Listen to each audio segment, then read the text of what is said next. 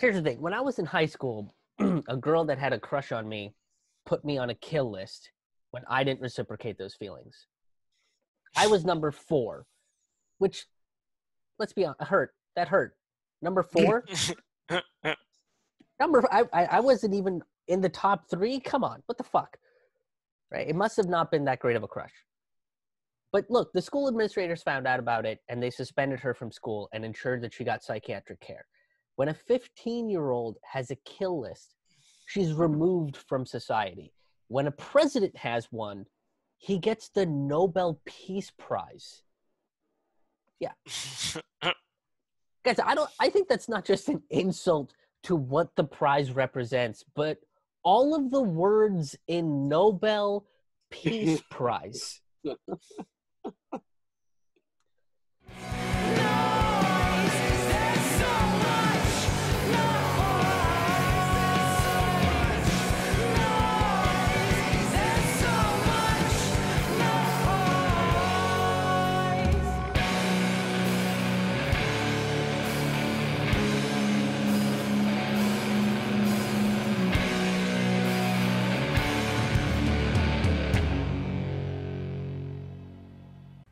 Hello and welcome to a brand new episode of Fork Full of Noodles. I'm your host, Krish Mohan. You might notice some laughter in this episode, some laughter coming in the backdrop, some people talking from the shadows, so it might seem.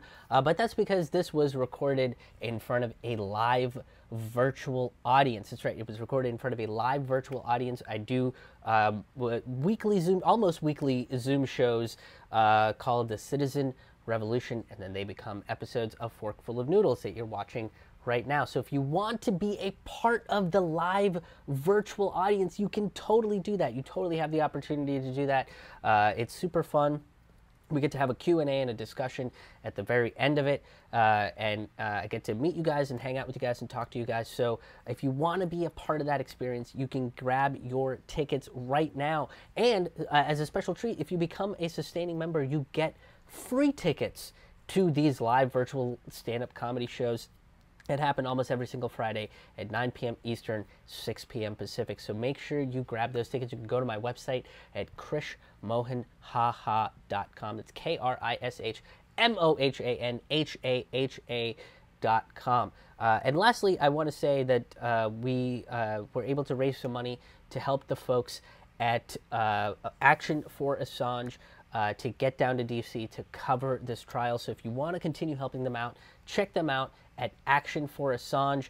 Make sure you donate to them. Make sure you help them give you guys the accurate news when it comes to Julian Assange. So without any further ado, let's dive into this. But since the Espionage Act was kept in place by the courts, it got a chance to grow up. Right along the way, 52 Americans were convicted under the Espionage Act. And it wasn't just targeting peaceniks and socialists anymore.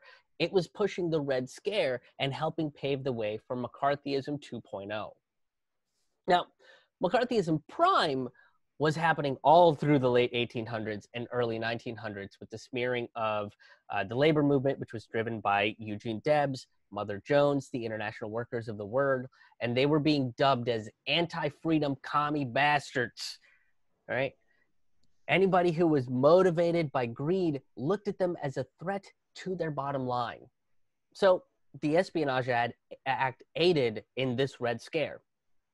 Now, McCarthyism 2.0, reinforced by the Espionage Act, was going after anyone they believed was treasonous, you know, like average citizens like Ethel and Julius Rosenberg, who were given the death penalty for having suspected ties to communist Russia. Yeah. Well, it's really nice to see a piece of authoritarianism graduate from like a fine and jail time to just straight up murder, isn't it? It's just fun. It's just nice, you know. They just, so proud of them. They just grow up so fast, you guys. They just grow up so fast. Oh, I'm so sorry. You know, it's just, one day they're just like jailing socialists, and the next day they're murdering regular citizens without concrete evidence. Oh my God.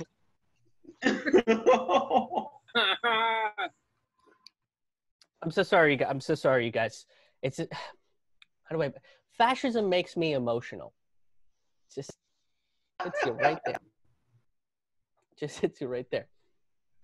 But look, over the course of the last 40 to 50 years, the Espionage Act has been a key factor in discriminating against whistleblowers who reveal America's corporate war crimes, right? The Espionage Act at this point should just be called the Kill the Messengers Initiative or Operation Fuck Your Mailman. Which, by the way, that second one is some of our fantasies and the name of a really fun porno. I highly recommend it. Now, in 1971, a former military analyst working for the Rand Corporation, Daniel Ellsberg, revealed the Pentagon Papers. It's very important to note that he didn't sell the Pentagon Papers to the Chinese or the Vietnamese or Russian intelligence. He freely gave them over to the New York Times. The Times then published portions of the 7,000-page document.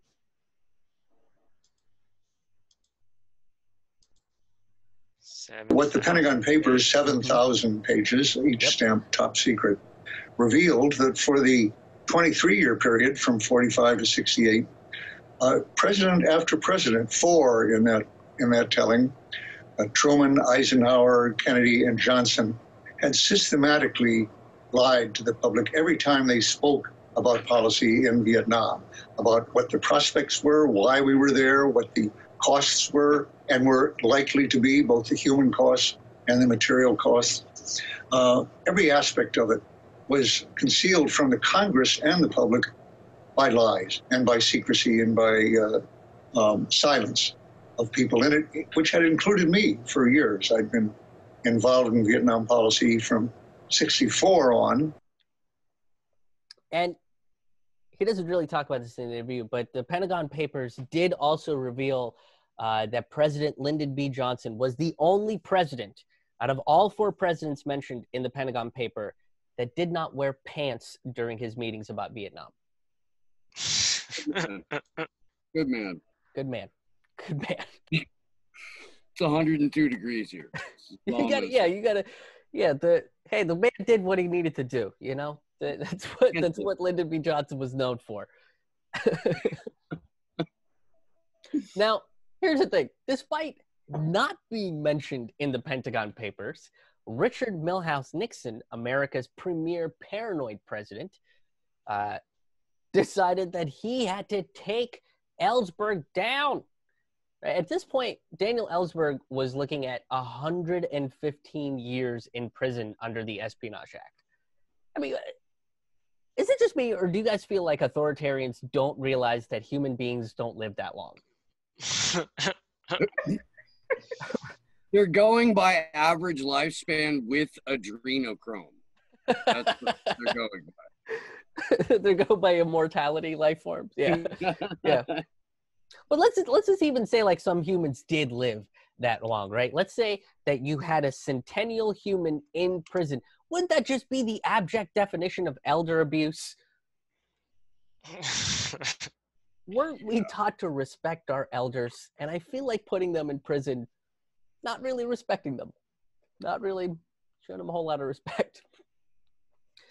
Now, here's the thing. Here's the problem with Richard Nixon. He made a critical error when he hired a bunch of goons, the same goons that he would use in the Watergate scandal later at the end of his presidency, to break into Ellsberg's doctor's office to find dirt on him. And when they were caught, it led to a mistrial and Ellsberg's eventual freedom. When he heard that it had been revealed, and was supposed to be revealed in court, that my former psychoanalyst had his office burglarized by agents of the White House. They were seeking information to get me to shut up, blackmail me into silence about what I knew about the ongoing campaign and the plans for continued bombing. It took still another month for my trial to end because Nixon kept the Attorney General and the the head of the criminal division, from revealing to the court what had been revealed to them by John Dean. that my doctor's office had been broken into. And finally, they said they were in obstruction of justice, to a familiar term, right, going on right now, including involving the president, and saying they went to him and said they would have to resign, lest they be subject to trial themselves for obstruction of justice, for not giving this information to the court. Look, I want to put this on the record. Okay, say what you will about Richard Nixon, but that man was consistent at being a crook. I mean, you gotta give him credit for that. Here's the thing. Like, Nixon could have made himself look really, really good at the end of all this, right? War criminal Henry Kissinger, he pointed out that this could be spun as the Democrats' war, and it gave them an opportunity to pull out of Vietnam. The war was still going on under a new president, Richard Nixon, who was not featured at all in the Pentagon Papers. He wasn't incriminated by it. In fact, on this day, June 13th, when they began coming out, Henry Kissinger's first reaction in speaking to the president as his national security advisor said, this actually helps us a little bit because it shows it's a Democrats' war, which was true, and that the Democrats had mucked it up. And it had been my hope, actually, that if it came out early enough, when I first copied it in 1969, that Richard Nixon would see the opportunity to use these very documents and say the war has been ruined by years of Democratic mismanagement of it, and there's no choice but to get out at this point. He could say whatever he wanted about the origins of the war. He could lie and say, like all the others, and say that it was a noble cause for freedom and independence. But it was not practical now to keep it going. That's what I had hoped he would say. But instead of all that, what Richard Nixon decided to do was decrease ground troops after 100,000 American soldiers had already died and increase all of the bombings. This is pretty much, yeah, this is very similar to how Obama handled the Middle East, right? By decreasing ground troops, but increasing drone warfare and wedding explosions. Yeah. Yeah, a lot more weddings exploded at that point. Now, Ellsberg is just the first of a long list of whistleblowers that the United States government has persecuted under the Espionage Act, right? The most famous of these victims is former NSA analyst Edward Snowden, or as some folks might know him as a woke Joseph Gordon-Levitt lookalike. That's because he played Edward Snowden in the movies. I didn't know how many people were going to actually remember that movie was actually made. Anyway. Now, Edward Snowden revealed that the United States government was collecting mass amounts of data and using our cell phones to spy on the American people as if, you know, like we were all spies. Like, the United States government is basically like that one friend that thinks everybody is talking about them all the time and then freaks out on strangers at the bar, you know? Which just makes wing night awkward all the time for everybody. That's all it does. Now, once he found this information, Snowden freely gave the information to journalist Glenn Greenwald of The Intercept. Again, he didn't sell it to China or Russia or a fucking balding supervillain living inside a volcano. He gave it to a journalist. I mean, this is an argument that's used against whistleblowers all the time, every single day on corporate media whenever they bring up whistleblowers. Well, you know, they could have sold it to some kind of foreign intelligence. Yeah, but they didn't. Yeah, but they could have, though. Yeah, well, they fucking didn't. Yeah, but what if, oh my God, how are you a news network? How are you a place for information? And now, because the United States hates getting caught with its pants down, which some people believe is because the U.S. has a complex about its dick size not measuring up to the rest of the world. Which really, I gotta say, is why the U.S. should really start using the metric system. But that is a different subject for a different time. But because the United States hates getting caught with its pants down, they tried to get Snowden's asylum request denied by virtually every single European country. Right? Snowden was eventually granted asylum in Ecuador, but he had to get there from Hong Kong, which meant he had to fly through Russia. The U.S. intelligence service and the Obama administration knew his flight landed in Moscow when they revoked his passport, stranding him in exile in Russia. What I wasn't expecting was that the United States government itself, as you said, would cancel my passport. So I'm stopped at passport control, and there's this, the standard passport officer. And when I go through the line, he takes a little bit too long. He picks up the phone, he makes a call, and I realize it's longer than everybody else. And suddenly he looks at me and just says, "There is problem with passport, come with." And so I'm led very quickly into this business lounge, which is very much not standard. Normally you'd be taken off to a security area, and I go in and it's a room full of Russian guys in business suits. And the first thing I'm thinking about, because every alarm bell in my head is ringing, is are they recording this? Are they using this to try to blackmail me, to coerce me? So immediately I go, look, I worked for the CIA. I know what this is. I know what this, how this is supposed to go. This is not going to be that kind of conversation. So you declined the Russian intelligence request to cooperate then. You got stuck in the airport for 40 days. Because you said something very important, which was that I was trapped in that airport for 40 days. Again, for those people who might be a little bit skeptical of me, if I had cooperated with the Russian government, right, if you think I'm a Russian spy, I would have been in that airport for 5 minutes before they drove me out in a limo, to the palace where I would be living for the rest of my days, before they, throw the parade where they call me a hero of Russia. I applied for asylum in 27 different countries around the world, places like Germany, France, Norway, that I thought the U.S. government and the American public would be much more comfortable with me being there. And yet we saw something extraordinary happen, just one thing, which is that the U.S. government worked quite hard to make sure I didn't leave Russia, to the point that they actually grounded the presidential aircraft of the president of Bolivia, which is like grounding Air Force One. It's something that's really unprecedented in diplomatic history. And it's very much an open question today. Why did the U.S. government work so hard to keep me in Russia? Basically, this gave them the opportunity to claim that he was a Russian spy. Oh! And then the NSA can finally live out their James Bond fetish.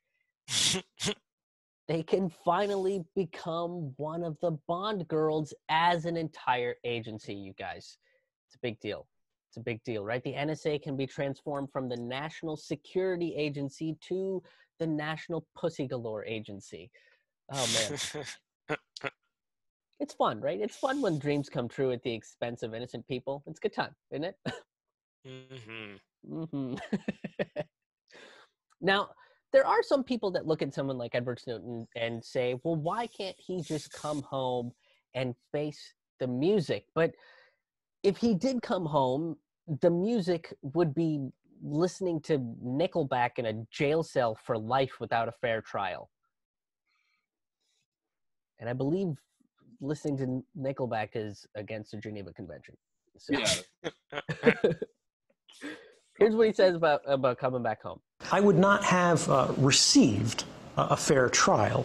There would not have been much of a trial at all. I would only have received a sentencing. And the question there is, what message does that send, whether you like me or not? I could be the best person in the world, I could be the worst. What message does a conviction where you spend the rest of your life in prison for telling journalists things that change the laws of the United States, that have resulted in the most substantive reforms to intelligence authorities since the 1970s, if the only result of doing that is a life sentence in prison, the next person who sees something criminal happening in the United States government will be discouraged from coming forward, and I can't be a part of that. And that denial of trial, that denial of fair trial, was under the Obama administration, who evoked the Espionage Act more than any other president. Right. Look, the Obama administration had every opportunity to undo this legacy of democratic authoritarianism that was left behind by their predecessors, but they didn't. Right. Obama exiled Snowden, and he only commuted Chelsea Manning's sentence. Manning was the U.S. Army soldier that revealed documents proving that the American military was killing Afghani civilians and international journalists to WikiLeaks. If Obama truly believed that these war crimes are something that the country should atone for, he would have started by completely pardoning Chelsea Manning.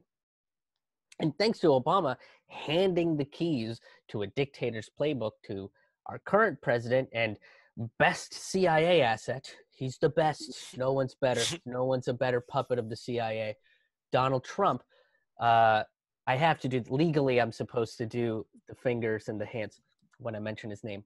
But now Donald Trump is persecuting even more whistleblowers under his regime. One of these whistleblowers is someone by the name of Daniel Everett Hale. A former U.S. intelligence analyst was arrested Thursday and charged with violating the Espionage Act for allegedly leaking documents about the secretive U.S. drone program. 31-year-old Daniel Hale was arrested in Nashville, Tennessee. He faces up to 50 years in prison. Hale was enlisted in the Air Force from 2009 to 2013, during which he worked with the National Security Agency and the Joint Special Operations Task Force at the Bagram Air Base in Afghanistan, where he helped identify targets to be assassinated. He later worked as a contractor for the National Geospatial Intelligence Agency. Hale's accused of disclosing 11 top secret or secret documents to a reporter. The indictment does not name the reporter, but unnamed government sources have told media outlets the reporter is investigative journalist Jeremy Scahill of The Intercept. Now, in 2015, The Intercept did put out a series of stories called The Drone Papers, which outlined how the Obama administration was using inaccurate technology and kill lists to take out people they considered, quote unquote, dangerous. What we've published is an extensive look into how this program has operated historically, but specifically under President Obama. One of the most significant findings of this, and my colleague Cora Currier really dug deep into this, is we published for the first time the kill chain, what the bureaucracy of assassination looks like. And what you see is that all of these officials, including people like the Treasury Secretary, are part of signing off on all of this, where they have these secret meetings and they discuss who's going to live and die around the world. And at the end of that process, it is the President of the United States who signs what amounts to a death warrant for whoever they've decided should die based on what amounts to a parallel secret judicial system in the United States that is not really subjected to any kind of judicial review, where the president acts sort of as emperor, issues an edict that you die. And what we show, and this is the first time that there's documentary evidence of this, is that the president gives the military a 60-day window to hunt down and kill these individuals. Ken Roth from Human Rights Watch pointed out today, if the standard is that the people who are being targeted for assassination is that they represent an imminent threat, which is what the president says the U.S. policy is, then why do they have 60 days to do it? Why don't they need to do it now if it's imminent? Well, that's because they've redefined the term imminent to be so vague as to not even resemble its actual commonly understood definition. So here's the thing. When I was in high school, a girl that had a crush on me put me on a kill list when I didn't reciprocate those feelings. I was number 4, which, let's be honest, hurt. That hurt. Number 4? I wasn't even in the top 3? Come on, what the fuck?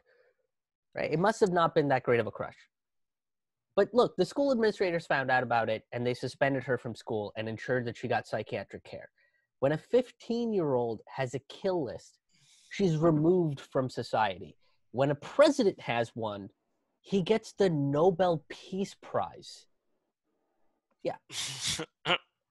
Guys, I think that's not just an insult to what the prize represents, but all of the words in Nobel Peace Prize. Hale was arrested and indicted for revealing information to a journalist and currently faces 50 years in prison. You know who's facing 0 years in prison? All of the people that had a fucking kill list and used million-dollar drones to rain death from the skies. By the way, Death from the Skies is also the title of the newest Steven Seagal film that's going right to VHS. VHS. Very, very excited. He is still alive, you guys. Just wanted to let everybody know. But look, the Espionage Act protects real sociopaths and murderers, but ensures the people who had a conscience about their misdeeds face a lifetime in prison. Now, the primary reason these whistleblowers are villainized is because they're calling out American war crimes, and that is deemed treasonous. So let's find out what the definition of treason actually is. Treason against the United States shall consist only in levying war against them or in adhering to their enemies, giving them aid and comfort. So you have to be waging war against the nation in order to be convicted of treason. Waging war.